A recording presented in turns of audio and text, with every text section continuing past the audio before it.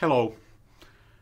In this video lecture we are going to talk about projects for business renewal, and we are going to open such concepts like exploration, discovery, innovation and learning that can be relevant for business renewal.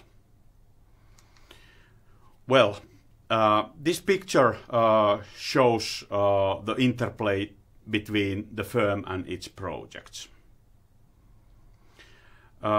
If we look at the left side of the picture, so we can see that there is exploration, and the red arrow explains how the connection can be from a project-led learning to firm by taking the kind of a project to firm renewal aspect. We can talk about vanguard projects, which are kind of a frontline projects doing and developing something new and exploring for the firm. On the right side of the picture, there is the term exploitation, which means that if the projects are to some extent repetitive, they can exploit the knowledge of the firm and take advantage of the already learned things and learned issues and the capability base within the firm.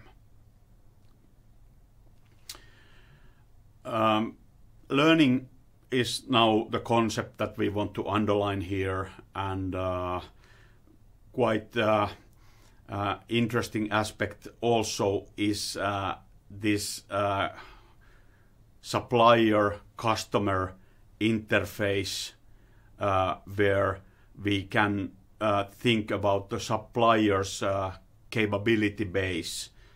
At the lower part of this picture, to the left, we can see that the supplier has a production capability and can efficiently deliver to the customer some core value.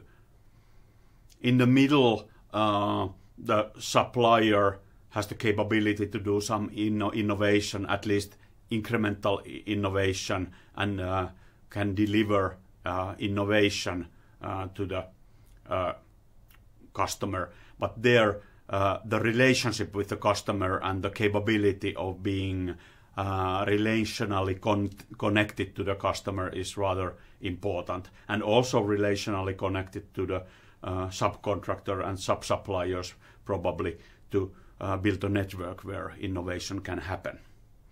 And to the right of the picture, the supplier has even a capability for radical innovation and even capability of not developing its own business, but even developing the customer's business through radical innovations.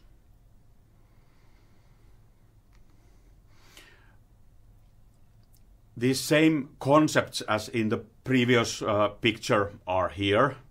This is taken from the same source, and this just emphasizes the importance of relationship and the quality of the relationship in these different modes of delivering value to the customer.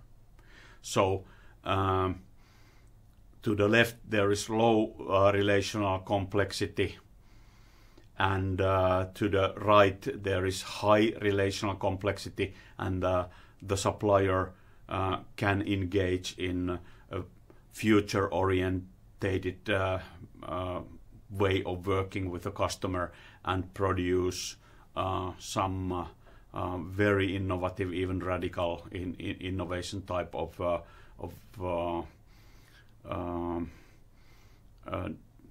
new knowledge and systems to the customer, and this requires really rather complex relationships and even a kind of a partnering type of engagement of both parties. Well, we emphasized learning as important thing, but now in this picture we want to bring up the aspect of learning within a single project. So not learning between the company and the project, or the supplier and the customer, or not necessarily even learning from project to project, but learning within a single project. And when we are talking about business and developing business and being very capable of making worthwhile business, in the kind of a fifth phase, where at the bottom of this picture there is the emerging advantage, and we are even talking about competitive advantage, marked with the red color there in the very last line. And this is the kind of ultimate business achievement, to create some competitive advantage over competitors, or doing so unique project, so special project, that the customer is really willing to pay us for the big value that we can develop, and so on.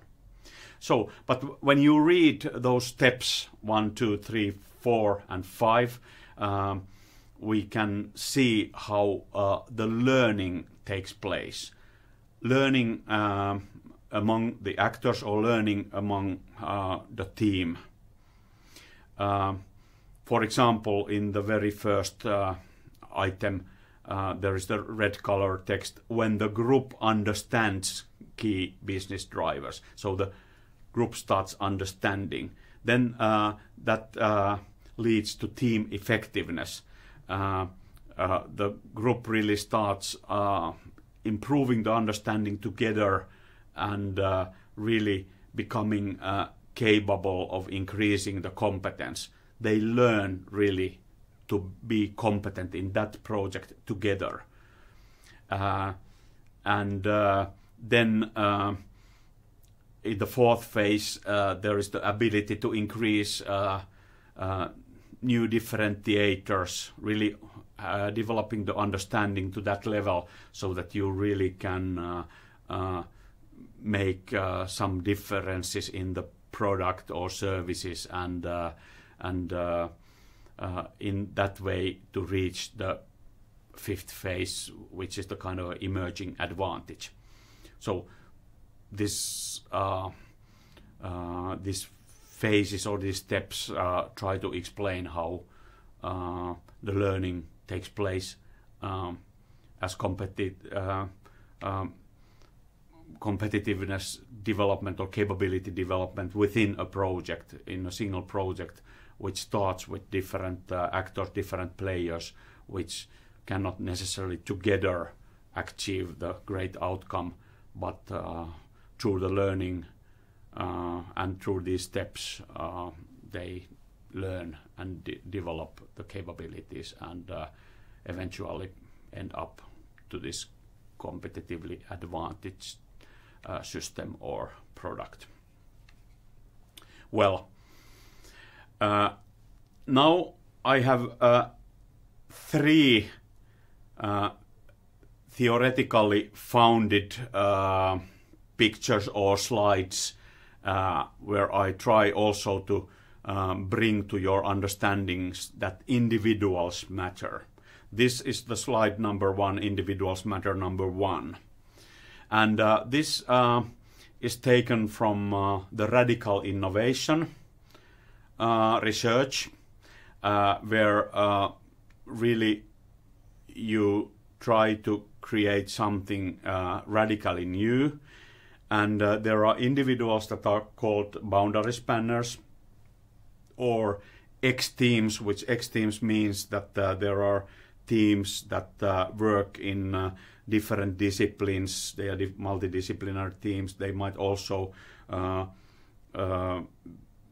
be involved in different functions of the company, both marketing and development and production. So they kind of carry the understanding through these functional areas and so on. Then there are gatekeepers. There is a gatekeeping interface that either promote or prevent or impede some information from flowing to certain other levels or departments or decision makers. Some very important key individuals, and there is an arrow going to corporate level decision makers, and then reaching the project level and reaching project level decision makers. But also these individuals can also only share their information between each others at the very low level of technology specialists among just technologically advanced people only, or marketing people only, or low-level people, and then the information remains to small groups of individuals and don't lead to actual action at the whole company level. So the important question is that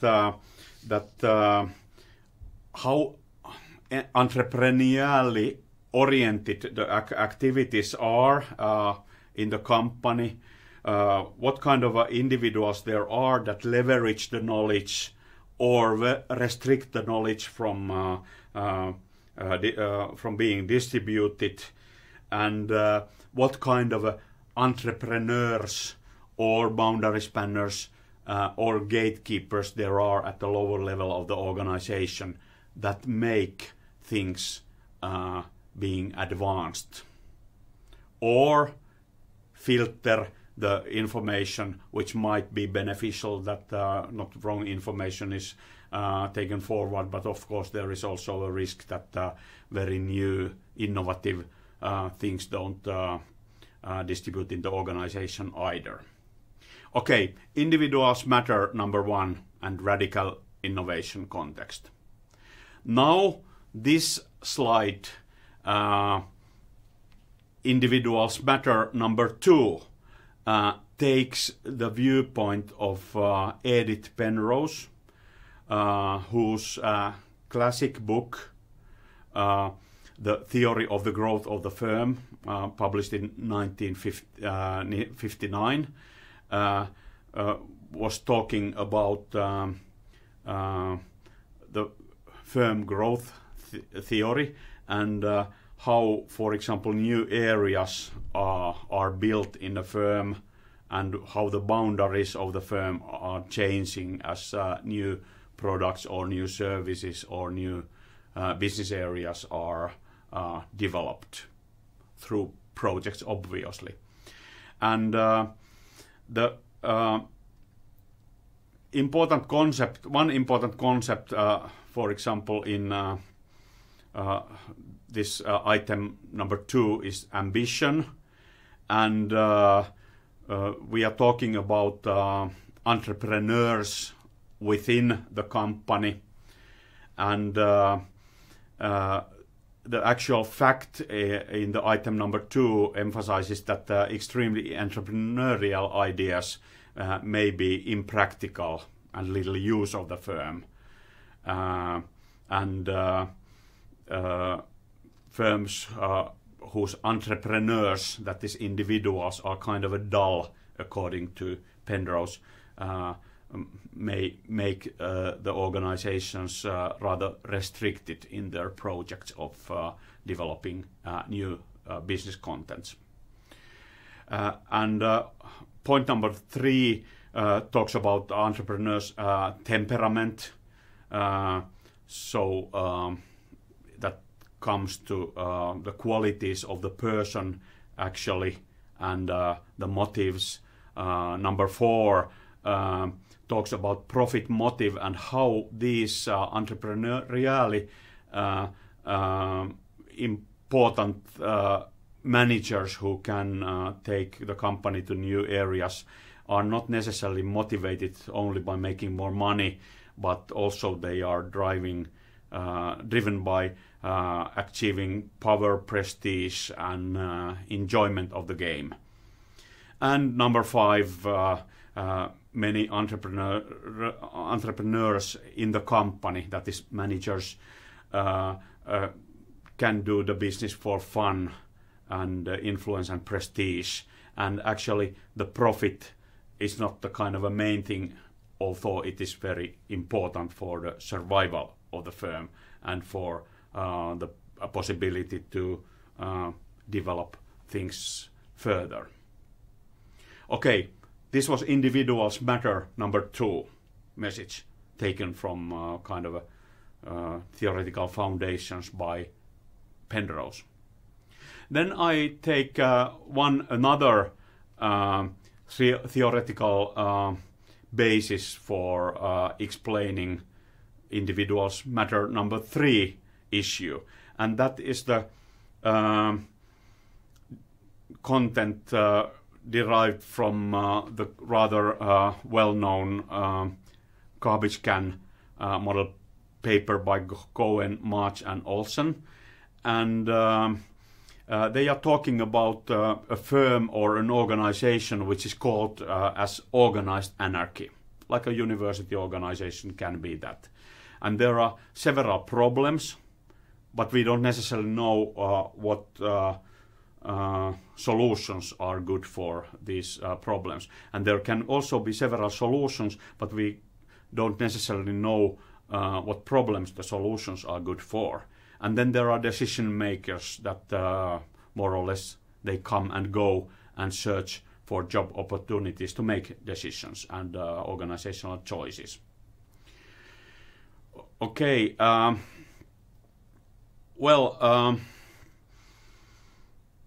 if we take the item number 4, that item talks about attention, and very much depends how these individuals or decision makers attention is directed. Are they directed towards certain decisions or away from certain decisions?